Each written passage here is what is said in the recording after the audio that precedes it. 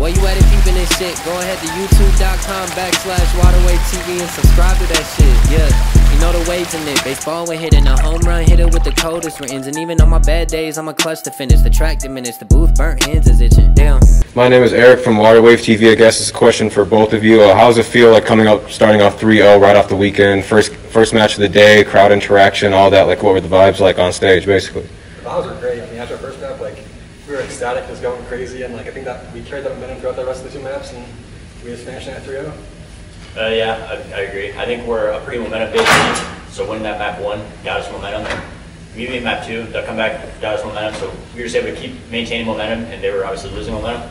And the crowd was electric. It was great. Vivid, I saw you getting hyped up there. It was a lot of passion. Being the first match of the weekend, like, how do you guys get that passion right off the rip when it's the first game? Honestly, I'm not really too sure. Cause, like, sometimes I just show no emotion, and then, like, it's just kind of like in the moment, like the passion's flowing, and it's just there. So, just in the moment, just passion was there. Nice. You guys have gotten You're good. You guys have gotten like some criticism about roles and stuff with AR subs. Can you talk a little bit about that and how you guys have kind of gotten to sorting it out? Obviously. I think it's all just like, I don't know. I think me and Skies can like both run a sub or AR at the highest level. So I think it's just like we'll just view like we can both use subs or ARs. Like I don't know. It's just like people just talking. Yeah, and I agree with that. Like there's definitely times where like we'll like have the odd like.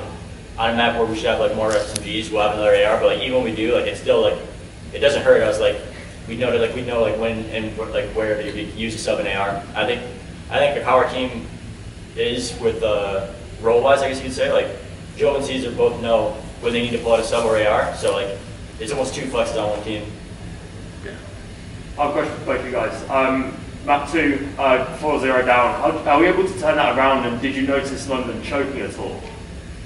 When we were down 4-0, I feel like I kind of started taking over like on the comms and more shot calling, rather than like we were all giving effort or like input, but I kind of took over with it. And then early in the game, our comms in certain like situationals weren't well, so I kind of just like reminded the guys like, hey, take our time, talk through situations, and then we started coming back. Yeah, just kind of like comms like start communicating really well towards the end of the game, and like we took over in the comms, like just start telling us what to do and stuff. Reese, you've moved around a bit in your pro career, especially in like the first couple years. I was just wondering what it's been like to be with the same team through most of the first half of or through the entire first half of the season, like have some consistency in your pro play. Yeah, it's nice having consistency. I love playing with these guys. I feel like our skill is really high, and just the teamwork is sometimes shaky, but when we're consistent with teamwork, we're going to be dangerous. You guys were almost like written off as like contenders towards the start of the tournament. How do you see this? Do you see this as a statement win for you guys? I mean, yeah, it's a 3-0. We're like a top 3 team that people think top 3, so I think that 3-0 is big because people are going to start like thinking that you can actually make a run and stuff.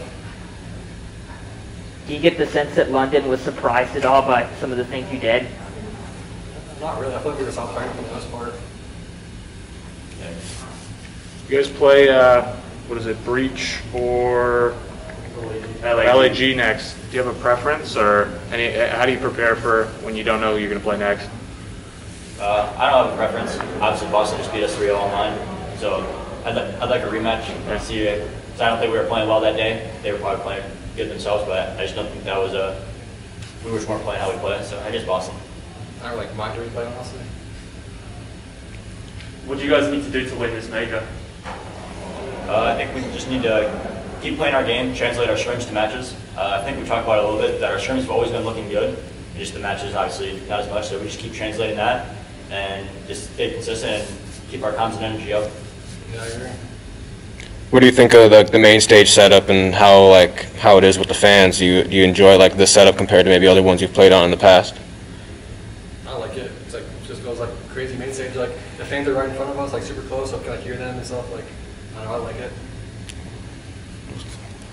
Any more? 1 or 2 more? Reese, what do you think was the biggest thing you learned on the Dallas Empire? Have you been able to like incorporate any lessons to this season? Yeah, I think the way I go about practice, I carried with me from Dallas, and just the winning mentality that they have over there. Obviously, I think I spoke on that a lot last year, that it's win or nothing for them. So just the mentality they have, I've been able to carry with me in Florida and just practice that. Baby girl, are you running from me? What you run from? What you run from? Baby girl, are you running from me? In the bed, yeah, you run. Are you scared? Shake your bum bum. Is it getting late? Are you done? Yeah. Baby girl, are you running from me? What you run from? What you run from?